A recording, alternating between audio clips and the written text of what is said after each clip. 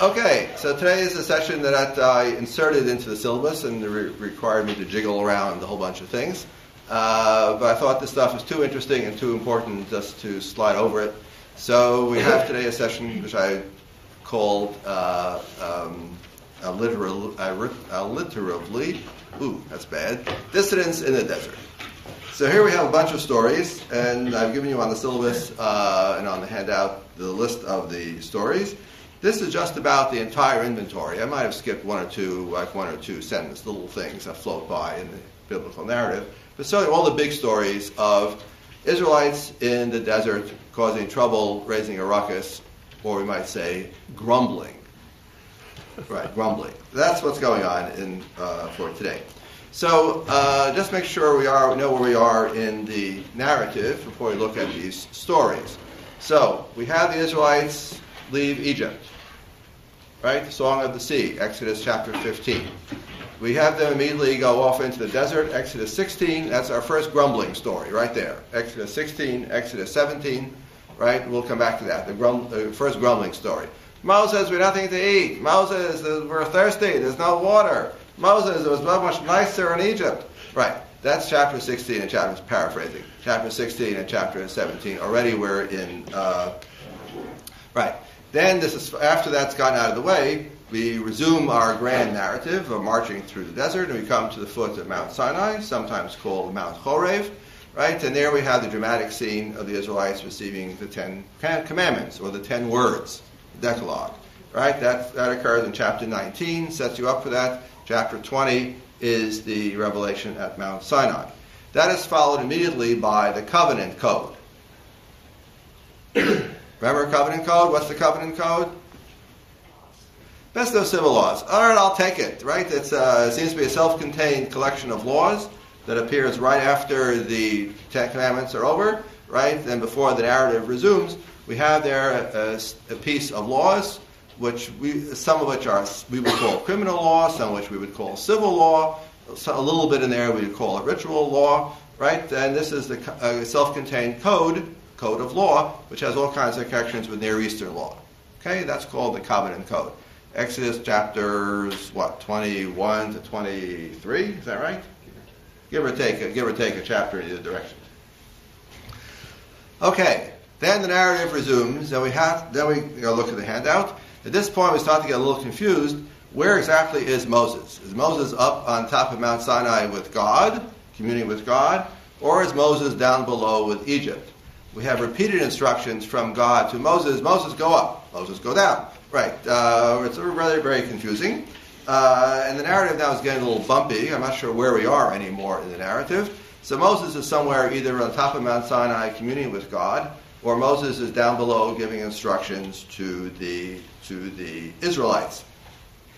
So in 24, verses 12 through 18, God gives instructions to Moses to go up to Mount Sinai. Not clear if that's the same time as he went up earlier, or that's yet another time.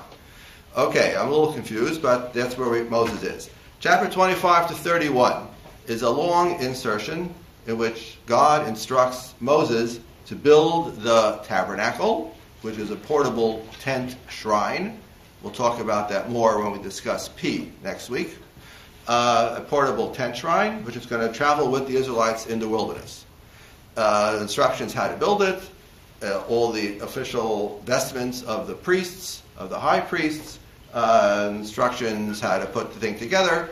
That's what we have in this insertion 25:31. Second person masculine verb. You shall this. You shall make this. You shall make that. You shall make this. You shall make that. You being apparently Moses. Where is Moses at the time when he gets these instructions of these long chapters? Presumably he's up on Mount Sinai with God. That's where we left him. So presumably this insertion is an insertion of somebody who wants you to make clear that the instructions to build the tabernacle come directly from God to Moses while Moses is on the top of Mount Sinai. Even though the text does not say what I just said. But that seems, I'm tempted to say, surely that's implied by the way the chapters are arranged. So, we get to the last verse of chapter 31. God gives Moses the 2 tablets of testimony, which seems to be another name for the Decalogue, and everybody knows what they look like, right? You've all seen pictures of the Ten Commandments, right? So the 2 tablets, and Moses is ready to come down. That's when all of a sudden, chapter 32, we have the story of the golden calf, about which more anon. The golden calf story, in which the Israelites once again take grumbling to a new level, right? In which they rebel, actually flat out rebellion against God. This is not just grumbling anymore. This is, we're out of here, right? So that's the golden calf story. Moses descends from Mount Sinai now, carrying with him the genuine tablets written by the hand of God, or the finger of God. He sees the Israelites cavorting and doing all sorts of improper things, perhaps resembling a undergraduate drinking party, right? The Israelites are all rolling around in improper, well, whatever. You understand, right? So Moses is angry and throws the tablets onto the ground, smashing them. And then the story proceeds after everybody calms down. Moses has to write the new set of tablets, which is what happens in the story. We'll come back to that. What happens after that, chapter 34? Also in chapter 35, now Moses builds the tabernacle. Now I'm really confused. I lost track of where we were. And then the narrator, for some reason, repeats almost verbatim all those instructions that Moses had gotten. You shall make this, you shall make that. Now it says, and Moses made this, and Moses made that. And it repeats everything verbatim. If Moses had asked me for editorial advice, I would have suggested to him, Moses, you could probably skimp on these chapters, because you already told everybody in detail before. Now all you have to do is say, and Moses did as God instructed him. That's all. But no one asked my opinion. So what can I do? So there are chapter 35 to 40, which Moses now builds the tabernacle, or perhaps with Bezalel, this artisan craftsman working with him, build it, right? And then the book of Exodus comes to an end. And now I'm thoroughly confused where I am in the storyline, and it gets worse because the book of Leviticus has no storyline at all, and the book of Numbers, we don't get a storyline, we get bits and pieces of a story. And one tempted to say is the storyline is lost. There is no storyline. The storyline more or less resumes in the book of Joshua. I get episodes here in the book of Numbers. Virtually no episodes in Leviticus. I can think of 2 episodes, but virtually nothing happens in the book of Leviticus. Almost nothing happens. In the book of Numbers, we get little bits and pieces. Now, the kind of story that the book of Numbers likes most of all are grumbling stories. There's one story after another in the book of Numbers, how the Israelites grumble, rebel, revolt, turn back, want to turn back, turn their back on Moses, etc., etc. That seems to be a favorite story. So if you're a little unclear where we are in the storyline, the answer is you're right. It's a little unclear where we are in the storyline. So that's the background where we are, and among those stories that we find, these self-contained episodes are grumbling rebellion stories. That's what we're talking about today. Okay, let's look at these stories. So, first big point. The experience of the Israelites in the wilderness. In the Hebrew Bible, there is a tradition that this is honeymoon. God and Israel have just sealed the knot. They signed a covenant, which is like a marriage contract, and the marriage metaphor does emerge among the prophets. So this is when they're in full bloom of youth and love, as they wander off to their honeymoon suite, right there in the desert, to consummate their relationship. That's one way to look at it. And I gave you 2 famous passages in the book of Jeremiah where he does that. Where Jeremiah says, people of Israel, come with me again back to the wilderness the way it once was. But of course, the tradition that we have in the Torah is not that one. What do you mean come back to the wilderness? It was terrible. Every few chapters, more Israelites are getting killed for rebelling and grumbling. Why should I want to go back to the wilderness? So Jeremiah, you either have a different version of the Torah in your book, or it's very selective reading. But this is a different tradition. The tradition that we have is that the time of the Israelites wandering in the wilderness is a time of constant, almost uninterrupted trouble, tension, rebellion, grumbling. In the Jeremianic tradition, I don't know where that comes from, but it doesn't come from our book of Numbers, I'll tell you that. So we have these grumbling stories. What happens in the grumbling stories? 3 basic patterns. A. Moses, we have no food. We have no water. The food tastes terrible. We had such good food back in Egypt, it was wonderful. That's pattern A. Right. Pattern B.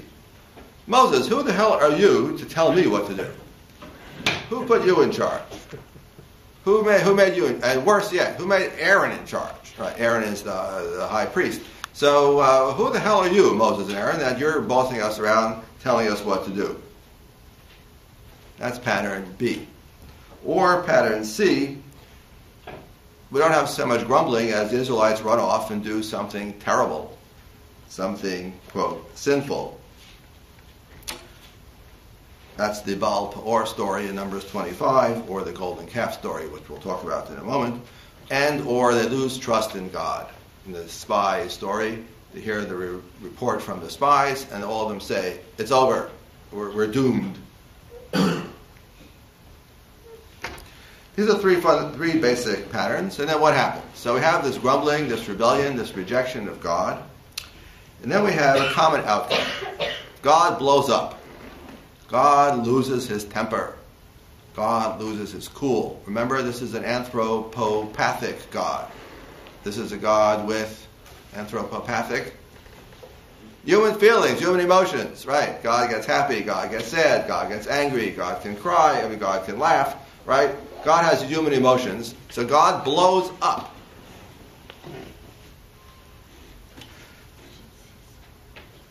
Typically what happens too, there's a kind of plague or a mysterious fire or something happens and wipes out at least some or all of the malefactors who are involved in this. And then finally God solves the problem. We're thirsty? Okay, here's some water. We're hungry? Fine, here's some food. Just leave me alone. I added that part. Which God, solved the problem. We're hungry? Okay, here's food. When God gets angry in these stories, the typical reaction is God says to Moses, Moses, stand aside, I'm going to nuke them. Drop one bomb, take them all out, and I'll start over again with you. And Moses says in reply, no, God, don't do that, don't do that, don't do that, that's bad, don't do that. And Moses has a favorite argument. What will the Egyptians say? In other words, God, it looks terrible. I mean, it really looks bad. You will not be able to put this down, right? You can't do that. Terrible for your reputation. And God typically says, well, all right. Okay then, I won't wipe them all out. But instead, I'm going to punish them. Right. This is a typical pattern in these stories. And this motif, by the way, that God, you can't do what you're planning to do because if you do, you'll ruin your reputation. You'll be shamed in front of other nations when they hear about what you've done. That argument, we'll see, recurs regularly in the Psalms and occurs occasionally in the prophets. Some ancient Israelites thought this was a very powerful argument, that God, for his own reputation, cannot punish the Israelites in the way that he wants to. Because if he does, he'll be seen as a failure.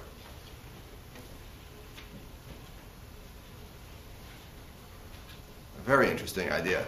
Well, that's part of Moses' argument. God, you can't do it. You promised the ancestors. That's part of it also. You promised Abraham, Isaac, and Jacob, we got a deal.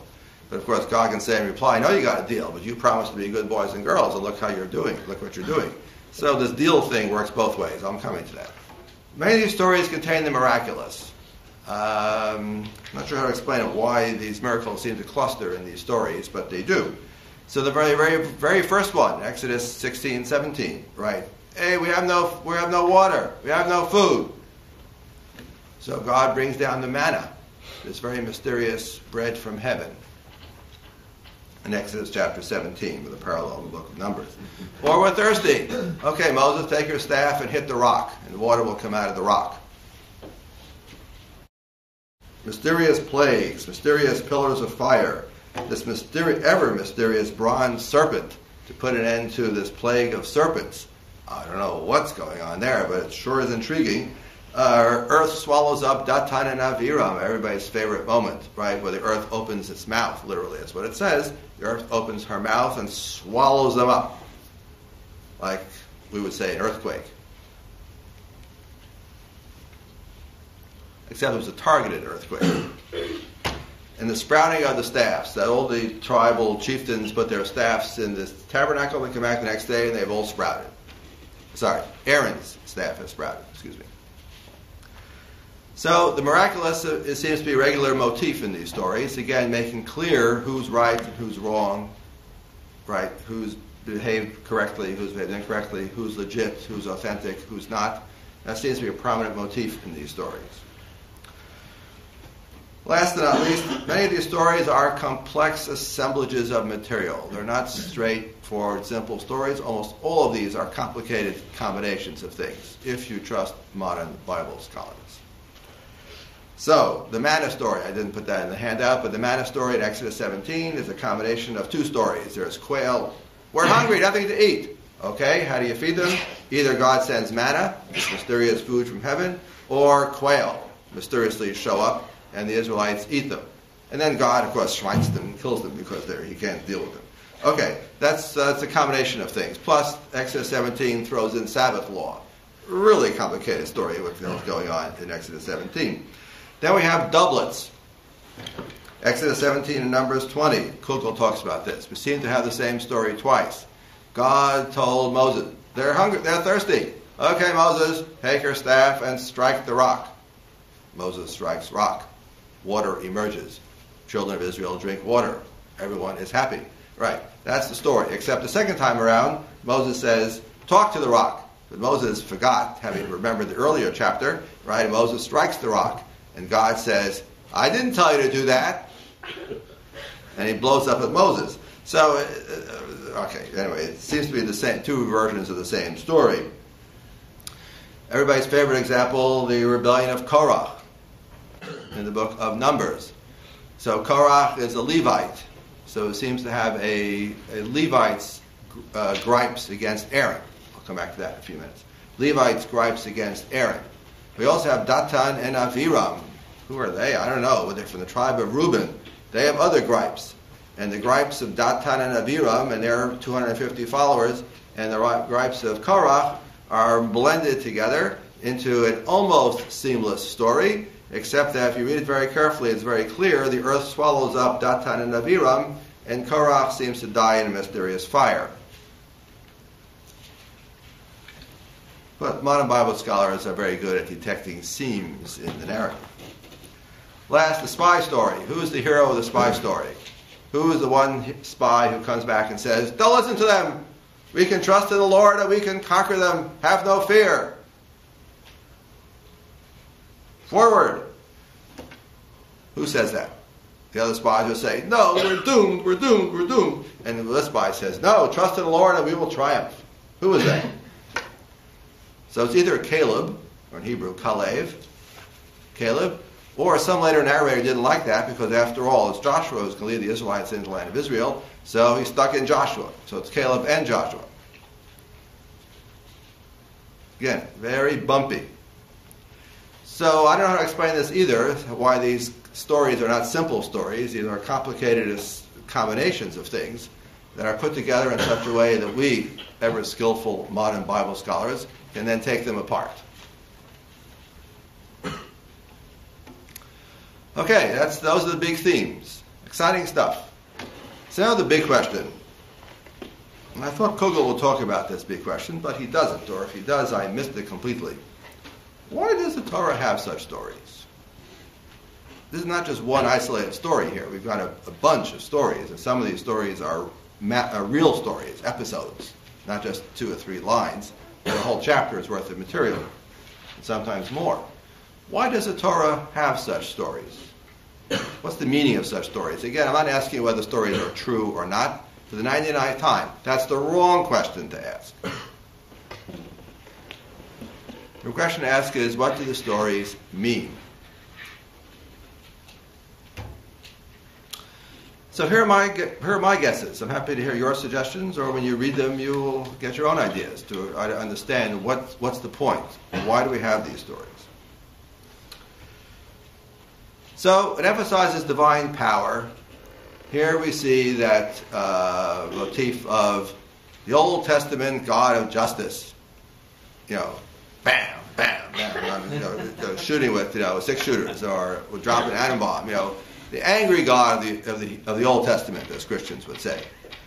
Okay, yeah, we see that. So we learn not to mess around with this God. This God is a powerful God. Certainly true. This God, does not brook rebellion easily or lightly. True. This God can get angry. True. But I would say no less important as a motif in these stories is God's mercy. The same God who blows up at his people and wants to kill them is also the God who can forgive them. And that, I think, is no less a striking motif. Especially in the big stories, the golden calf story and the spy story. These are the quintessential moments where Moses is at his best. Where Moses is not just a leader, but Moses has the prophetic role of intercessor.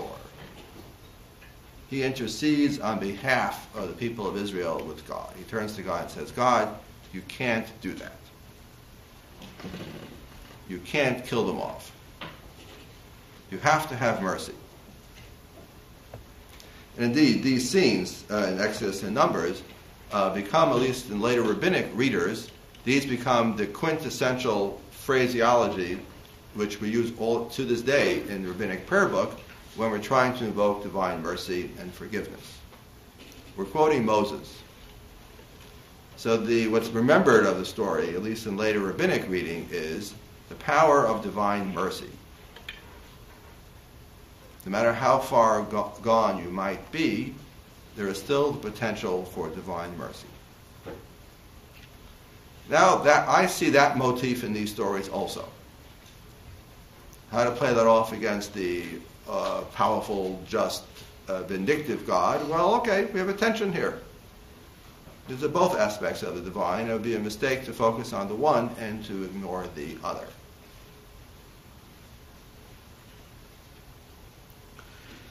Then we come back to this mysterious covenant thing that Rachel had reminded us about. The covenant, remember, is the link between God and Israel. But this is not a natural link. I use the phrase I like to use. It's not natural, it's constructed. Right? It doesn't just come with the territory. It's not like just a tree grows out of the ground and there it is. No, it's a negotiated relationship, which both parties enter into this relationship, each one having chosen the other. And that's how the text depicts it. So what we see in these stories is there's a risk of this link being broken.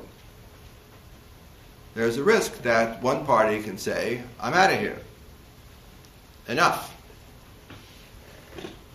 Or from the Israelite point of view, the risk is we fear there's a risk that God will rip up the covenant and then will be abandoned. And indeed, in later later biblical literature and then in later Jewish literature, we indeed have such conscious reflection, especially in and around a disaster which has happened, in which we say, God, how could you allow this to have happened? How could this have befallen us? Have you abandoned us? Have you rejected us? Are we not your people?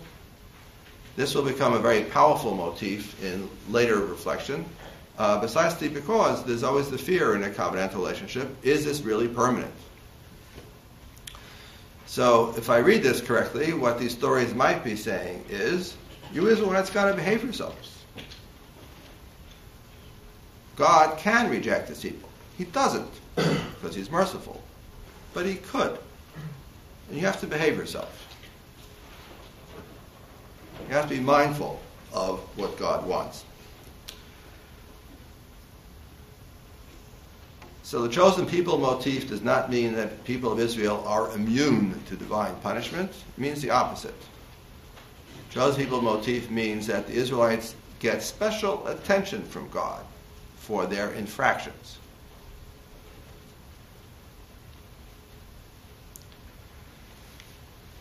Well, that's the best I can do with this motif. If you have broad ideas of how you understand what we're supposed to take away from these numerous stories, I'd be happy to hear it. In any case, what's remarkable is that the stories do not remember the Israelites marching through the Red Sea and then marching straight through to the land of Canaan, head held high, full of confidence and trust in the Lord. The opposite is the story. It's just completely the opposite. We'll come back to the truth question, namely, did the Israelites, were there 603,500 adult Israelite males, not to mention women, children, hangers-on, and cattle and such, did they march their way across the desert in Sinai and then come across the Jordan and conquer the city of Jericho? Do we believe that as a story, as history?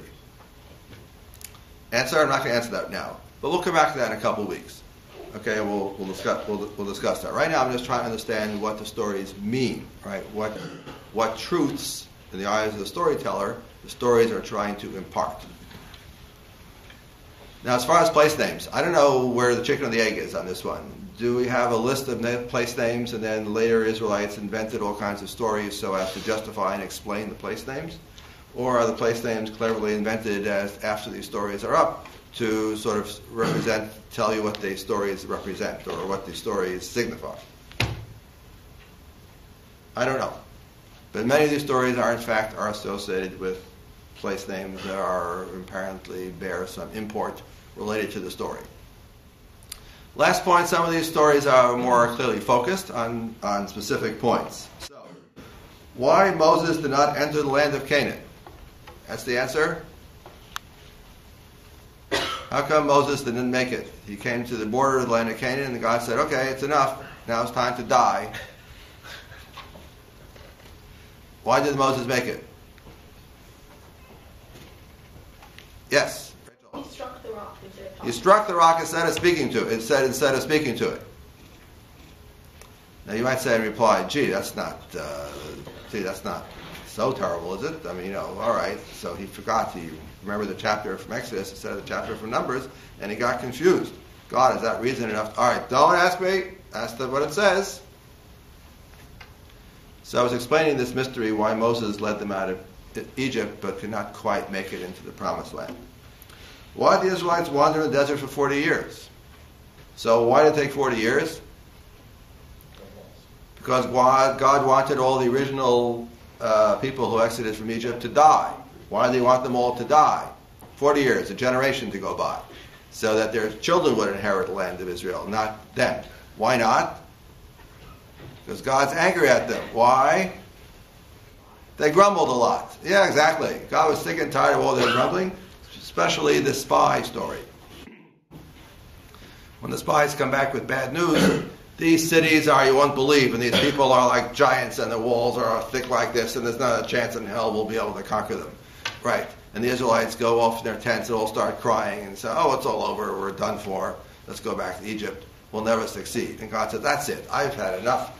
Okay, that's it, you're not going to conquer the land then. That's the way you feel, then fine, don't do it.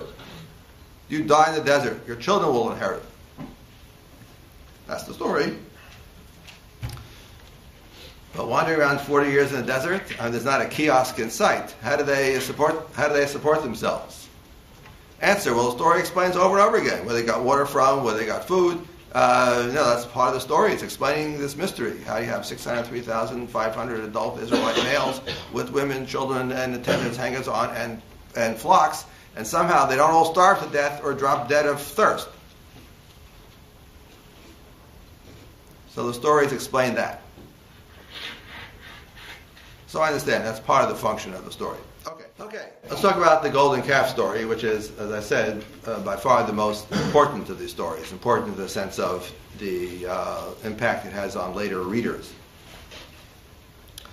What's going on in the golden calf story? So you recall Moses is up on the top of Mount Sinai. Moses is up for 40 days and 40 nights. Although I'm not sure that's this period of 40 days and 40 nights or some other period. It's confusing. But the chronology is mixed up. Anyway, he's up there on Mount Sinai, on the top of Mount Sinai. And it says that we turn to chapter 32, and the Israelites say, I don't know what happened to Moses, but he seems not to be coming back. So what should we do? And some bright person says, I know, let's make a golden calf. And everybody says, great idea. Aaron, you make us a golden calf. Aaron, brother of Moses. Right, you would think Aaron would do better. But Aaron says, okay. Right? I'm paraphrasing here again, right? They make a golden calf, and they start then dancing lewdly, is what's suggested in the text, and presumably that leads to where the usual results of such activity, right, around the golden calf. And until, of course, Moses comes down, picks the next moment to come down the next day, 1 day late. One day, that's all it took. Moses a day late, that's how the rabbis do the chronology. He spent one more day. The Israelites miscounted 40 days and 40 nights. They couldn't wait anymore. So Moses comes down the next day, and his sidekick Joshua says, Moses, I think there's noise in the camp. And Moses says, Charlton Heston, this is not the sound. Well, whatever, anyway. So you should watch the movie, right? He comes down, he sees what's going on, he sees the golden calf, he sees the people corrupt, or the morals corrupted, right? And he hurls the Ten Commandments onto the ground, which means what, class? It's the same thing as saying, see your covenant? I've torn it up. It's over. It's completely null and void. Then we have a scene, a very complicated series of scenes where the malefactors get killed off. Who comes to Moses' aid? The Levites come to Moses' aid to act as a sort of police force, right, to come kill off all the malefactors. And then there's something mysterious going on. Then the story gets a little fuzzy. But it ends with, the climax of that story is Moses importunes God. God wants to kill them all. Start over again. Moses importunes God. There's a very mysterious and very touching scene of Moses with a revelation of God, of God's revealing part of himself. Very mysterious chapter. Right, to Moses. Moses prays, God forgives, and then Moses gets more instructions from God, which may or may not be a different version of the Ten Commandments. And Moses goes back up to the mountain. That's the story of the golden calf. So, what's going on in this story? So the story as we have it is a polemic against the shrines built by Jeroboam. Who is Jeroboam? Don't tell me Jeroboam is a large bottle of wine. Giggle, that's a joke, class. But the Jeroboam is a large bottle of wine. Right. If you don't know what I mean, just look it up, Google it. Jeroboam, you'll see. So who is Jeroboam? Or in Hebrew, Yerab'am. Who is Jeroboam? Write that down in the IDs. They should know Jeroboam. Okay, right. Jeroboam is the king who broke away after the death of Solomon. The kingdom splits, if you recall. Go back to your biblical timeline. It's a very helpful timeline prepared by B. Right? Go back to the timeline. Solomon dies. We'll talk about this in a couple of weeks when we get to the narrative. We'll get to that point.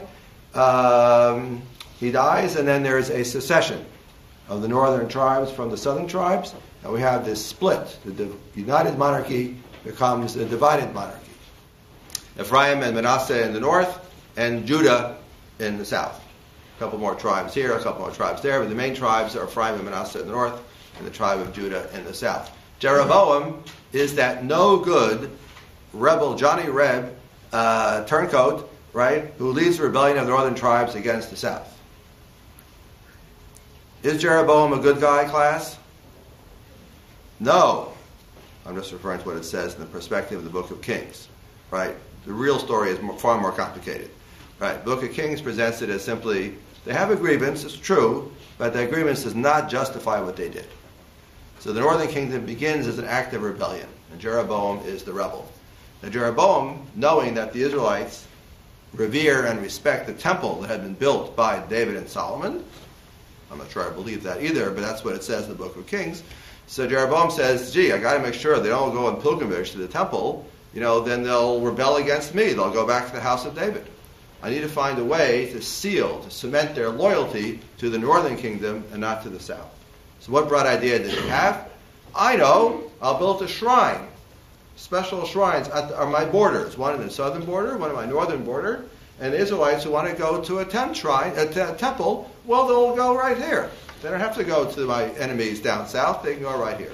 So he builds one in Bethel. He builds one in Dan. Bethel in the south, Dan in the north. And what do you think he puts into his shrines?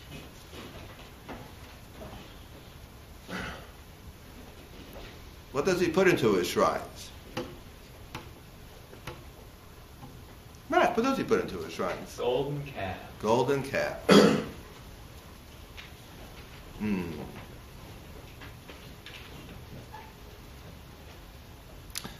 Now, in the eyes of the author of the Book of Kings, that is that plus his rebellion against Solomon, but that act is the great sin of Jeroboam. Because it's no longer just a rebellion against the house of Judah, it's a rebellion against God. With the act of building the golden calf, it's understood to be idolatry, right? Worship of false gods via images. Now, it's very likely that Jeroboam was not worshiping false gods with this golden calf. He thought he was worshiping the God who took the Israelites out of Egypt. In fact, that's the phrase that's used, the identical phrase, in the Book of Kings and the Book of Exodus. When the Israelites build the golden calf, they say, either this is or these are your God or gods who took you out to the land of Egypt. They're not worshiping some other god. They're worshiping that God, except they're doing so through images. The narrator, both in the Book of Exodus and the Book of Kings, forgets this subtle but extremely important distinction and sees the worship of any image as ipso facto the worship of a god other than the true God. So when they say, these are your gods, or this is your God who took you out of the land of Egypt, from the point of view of the narrator, that is false. Because no God who is a golden calf took anybody out of anywhere. This is an act of rebellion against God. So many modern Bible scholars have suggested that the story in the golden calf in the book of Exodus, lurking beneath it, was once upon a time an original story authenticating the golden calf. Look, Jeroboam says, we Israelites have been building golden calves for a long time.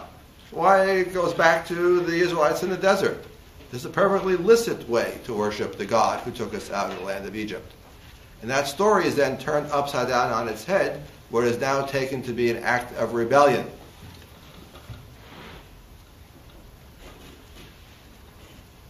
Okay, I'm not sure I believe what I just said, but that's what modern Bible scholars argue. And indeed, it is a strange story. But here's the bottom line.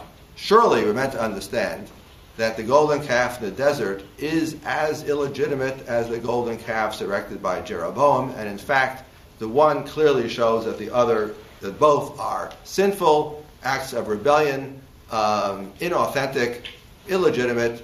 Stay away.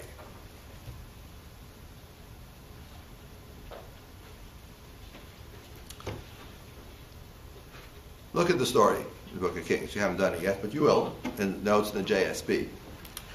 The story as we have it is a polemic against Aaron and in favor of the Levites. Aaron builds the golden calf. Bad, bad. The Levites helped Moses restore order. Good, good. Now what's the relationship between Aaron and the Levites? Well, it's complicated. Right, they're all from the same tribe of Levi. Right? Remember the sons, Reuben, Simeon, Levi, the third one. So the third son, Levi.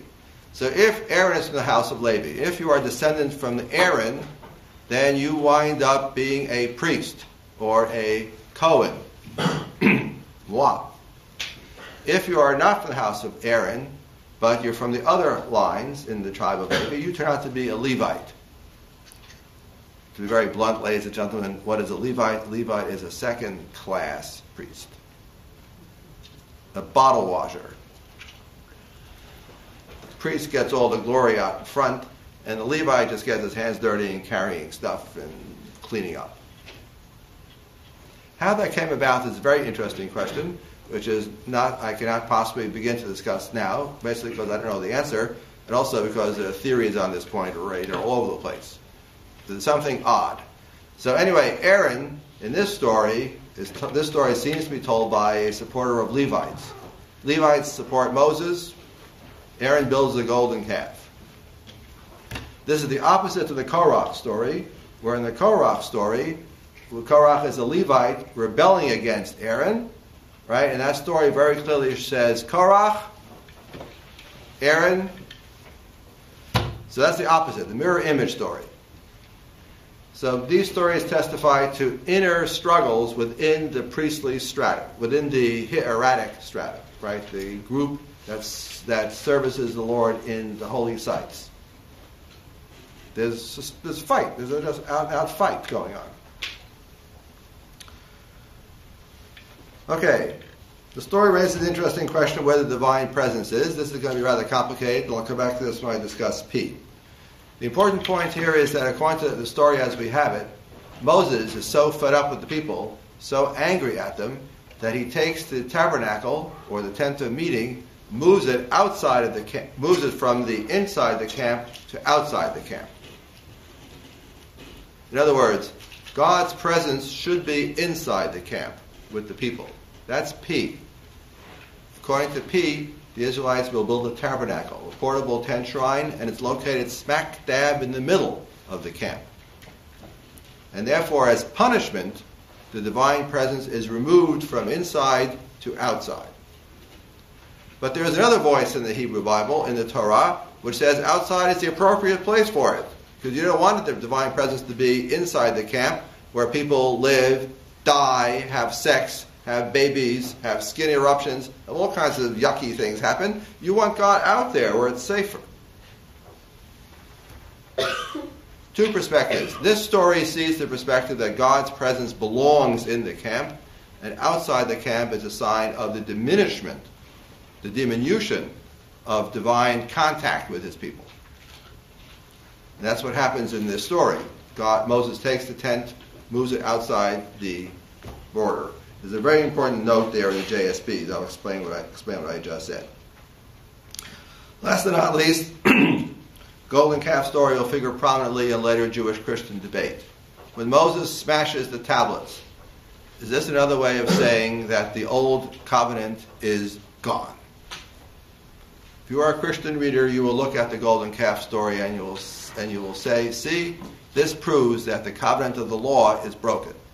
This is not the true covenant that God wants. And if you are a Jewish reader, you'll have to say, yeah, that's true, but he put it back together again, right? Didn't we? We got a second set of covenant, the second tablets, and they're just as good. Okay, that in summary will summarize much Jewish-Christian debate, in which the golden calf story will loom large in Jewish-Christian debate.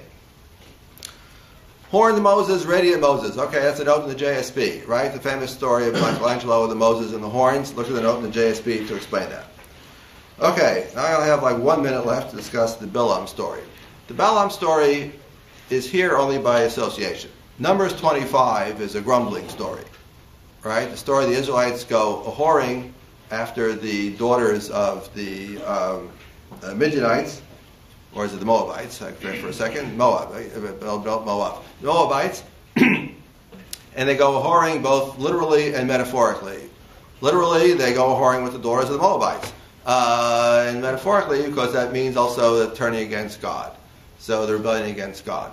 So the story as we have it is juxtaposed to this mysterious seer, magic man, seer, prophet, Balaam, or Bilam in Hebrew, or Balaam in English, famous for its talking donkey. So there are numerous complicated traditions about this, but later on in chapter 31, we understand that Bilam is the one who came up with this devious plan to get the Israelites to go a-whoring and sinning with Baal Peor and the daughters of Moab, so as to ignite the wrath of their God against them. Isn't this clever? Right? You can't beat them, we'll get their own God to destroy them, is Bilam's plan. That's what's implied in chapter 31.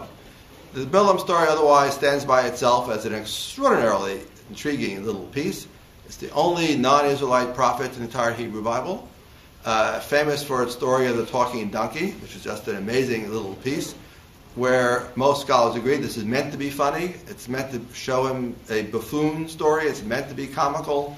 It's meant to lambast him, lampoon this figure of Bilam, and yet the story is full of these extraordinary prophetic prophecies or songs about Israel and God, some of which are still recited today in Jewish liturgy, notably "Ma tovu holecha Yaakov," "How beautiful are your tents, O Jacob," is a quote from Bilam in this passage. And all scholars observe that Bilam seems to have been a well-known magic man, seer in the ancient Near East, because we have attestations of Bilam outside the Hebrew Bible. To put it together, it's an extraordinarily intriguing little piece, but my time really is up. So, thank you everyone. I'll see you, Monday is a day off. Enjoy your vacation. I'll see you a week from today.